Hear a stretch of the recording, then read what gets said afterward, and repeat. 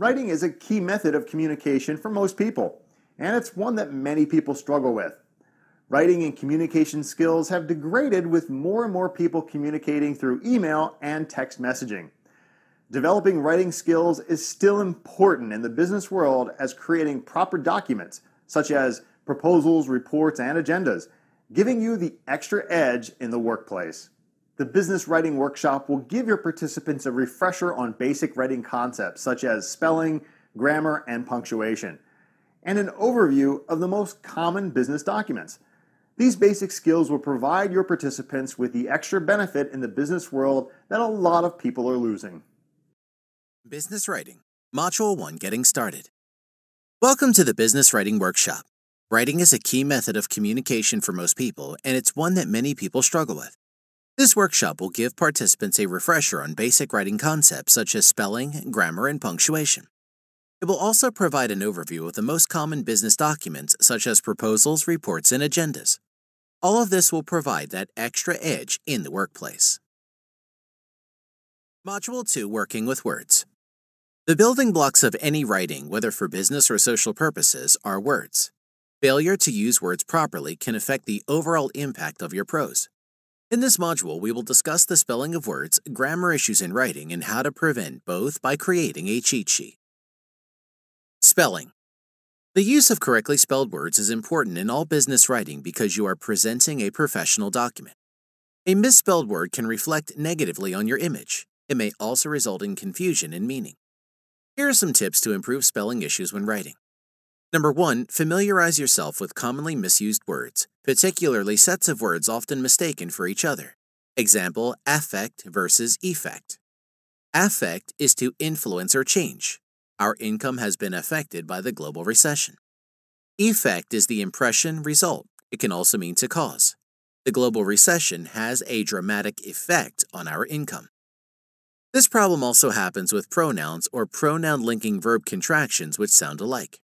Examples, whose versus whose, their versus their, and your versus your. Number 2, make sure you pronounce words properly. Colloquial pronunciations can cause people to omit certain letters in writing.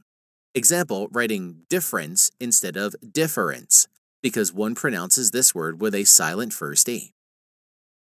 Number 3, note some friendly rules on spelling.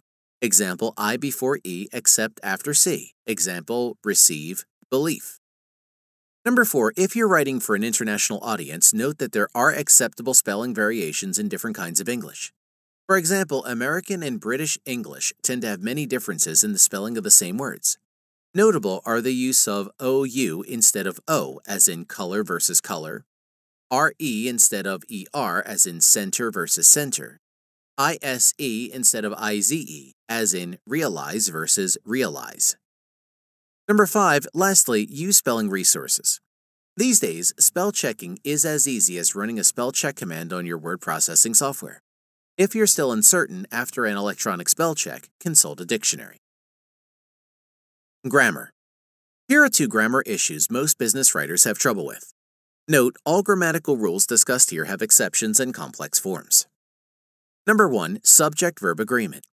Singular subjects go with singular verbs, and plural subjects go with plural verbs. The singular form of most subjects contain the suffix s or es. The opposite is true for verbs. It's the singular verbs that end with s. Note, though, that some subjects have unusual plural forms. Example, medium, media, man, men, etc. Number 2, verb tenses. Modern English has 6 tenses, each of which has a corresponding continuous tense. The first 3, present, past, and future, are less problematic. The other 3 tenses, perfect, past perfect, and future perfect, are formed with the helping verbs have, has, and had.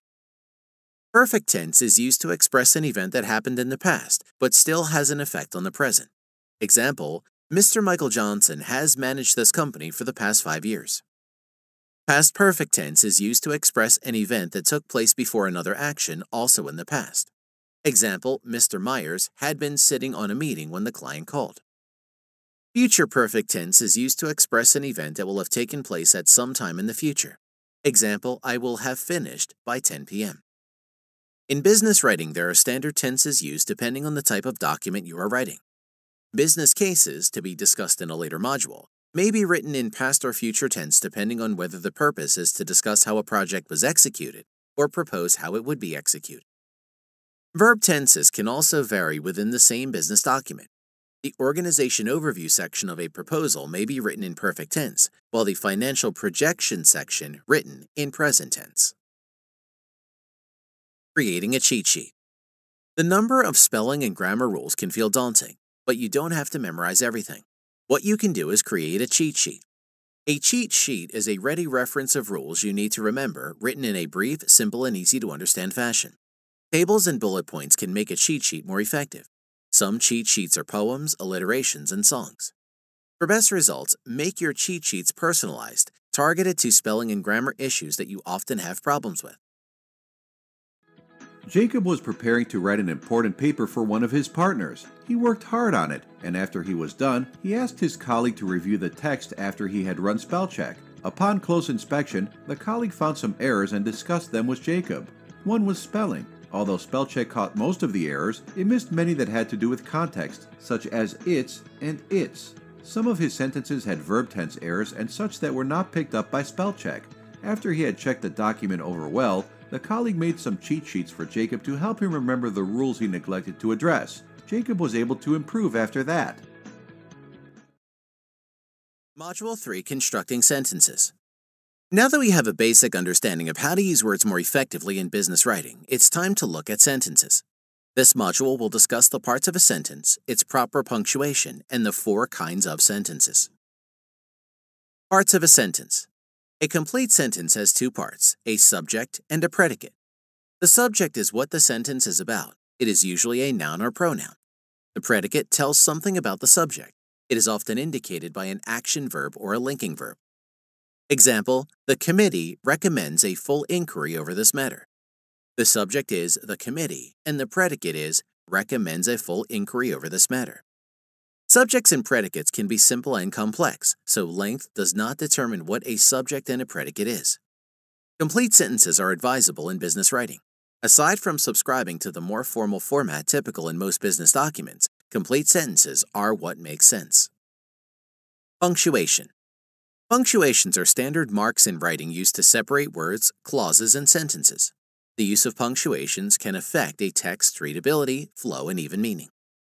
Commonly used punctuations include period, used to end a sentence indicating a full stop. Periods are also used after initials and abbreviations. Question mark, used after a question.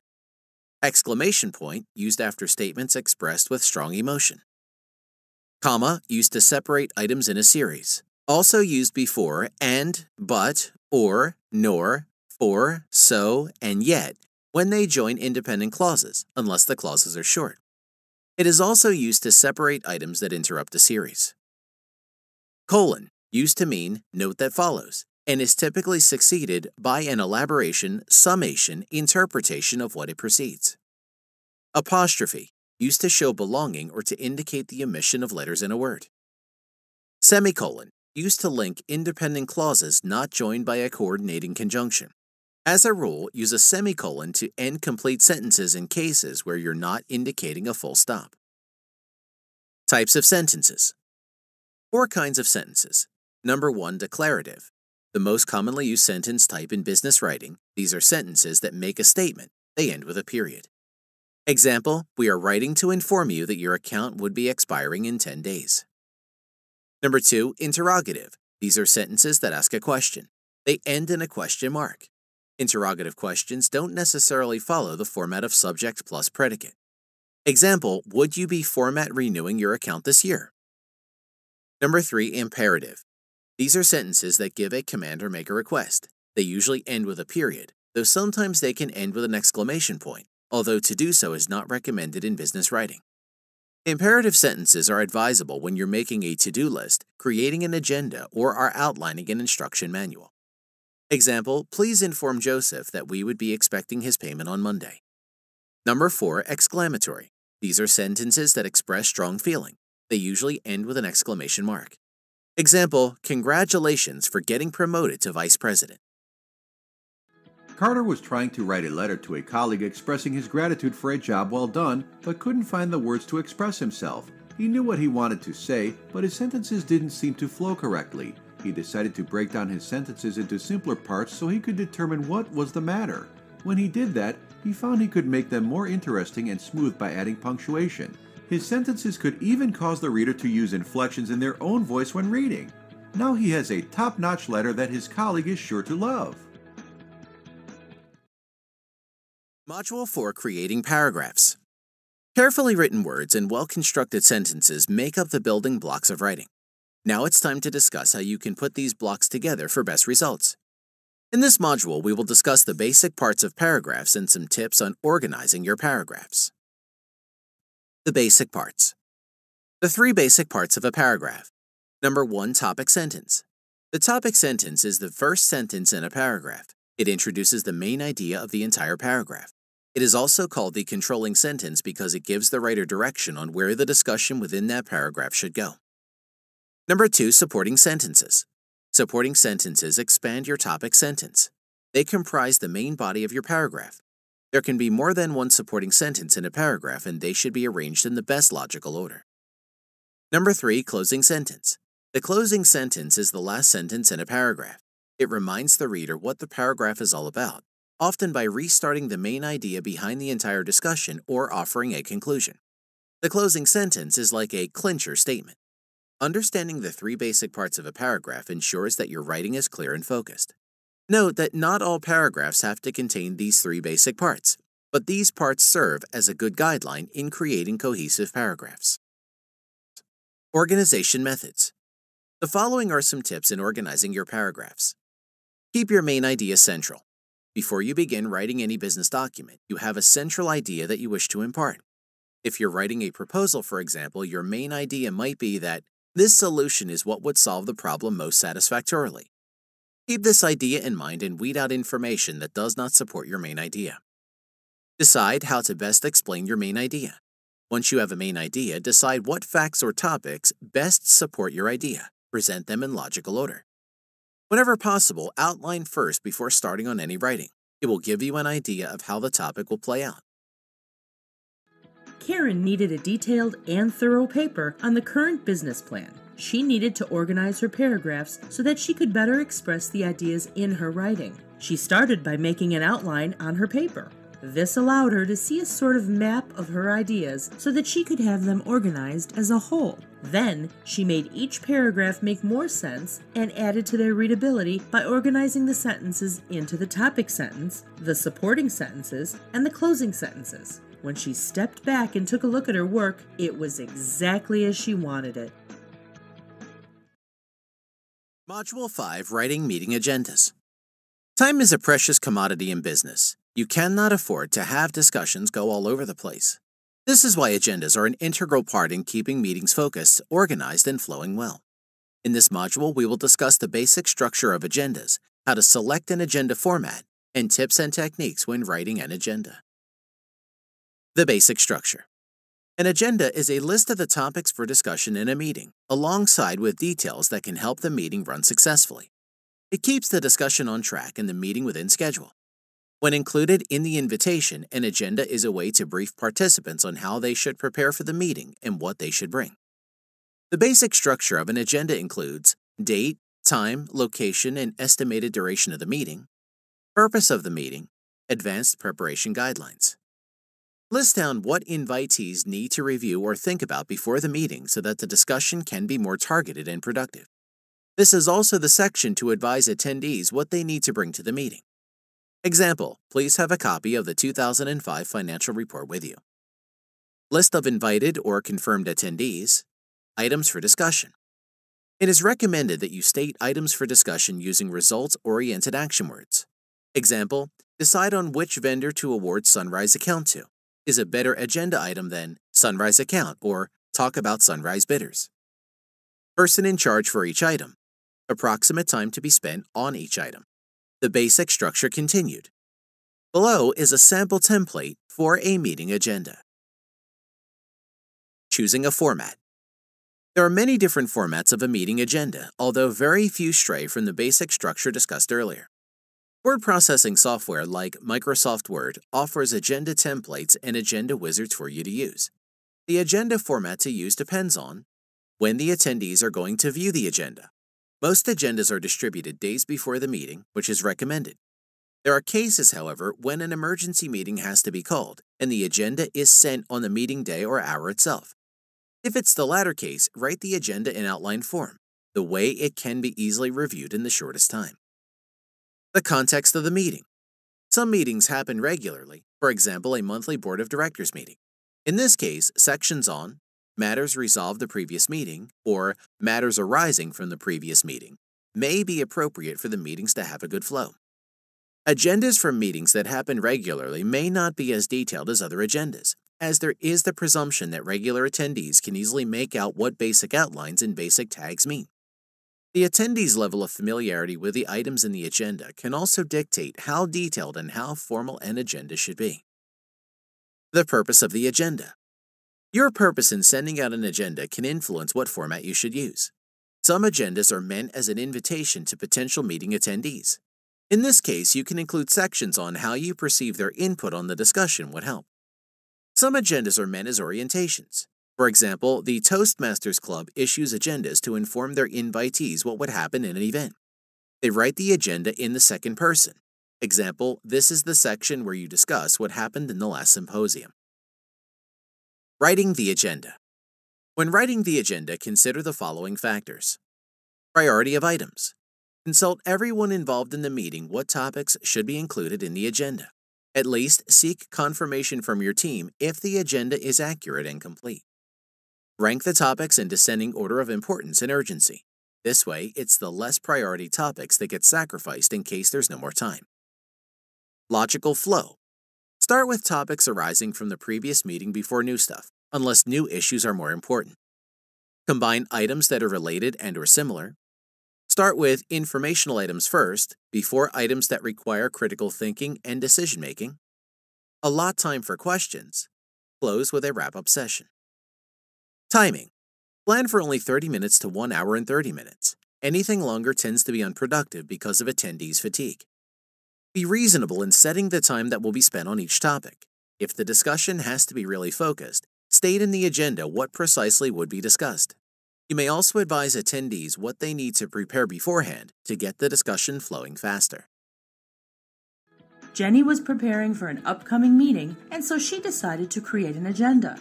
She wanted to include details about what the meeting was for, what the attendees might need to bring, and when the meeting should end.